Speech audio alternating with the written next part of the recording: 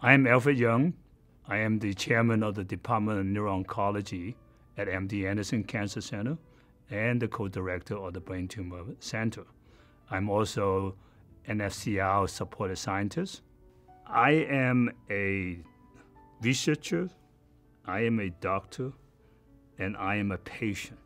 My focus is on trying to find a cure for malignant brain tumor, especially glioblastoma.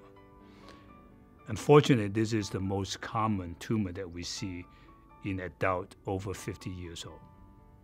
And it also have a very short survival. We have done better in improving the survival in the last 15, 20 years, but it's still not acceptably low. And I'm particularly interested in how to combine chemotherapy and other form of therapy in a combined fashion to attack the problem. My research focusing on signal transduction pathway, especially trying to understand the genetic determinants of what make the tumor sensitive to treatment versus resistant to treatment. It is difficult to conduct clinical trial. One of the main reasons is number. Because there's the number of cases per year in the United States is about 9,000 to 10,000 cases a year. So when you spread it into multiple centers, not each center really have enough cases to do big trial, especially if you want to test many things at the same time. So we need a collaborative effort to conduct these important trials. I think despite that we only have 2 or 3 approved agents for GBM, but I think there is many reasons to be encouraged and to be excited for the future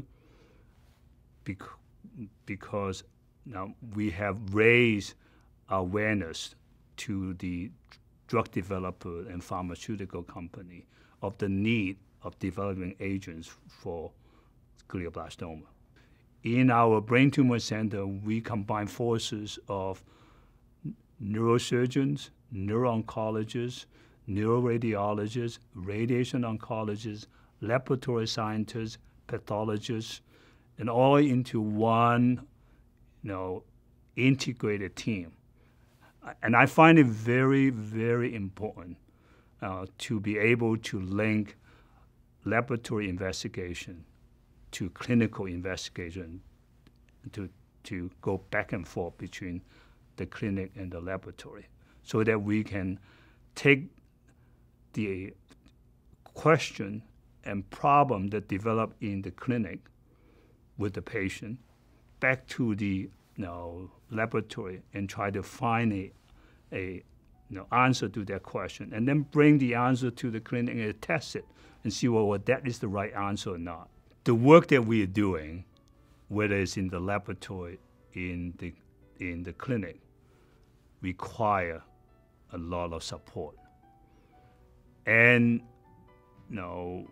without support from foundation like NFCR, that can give us a source of funding that we can expand and take risks on new research idea, we're not going to be able to we would not get to where we are now. So every piece of support, every bit of support that NFCR can get from the donor, it's going to be translated into discovery and finding in our laboratory.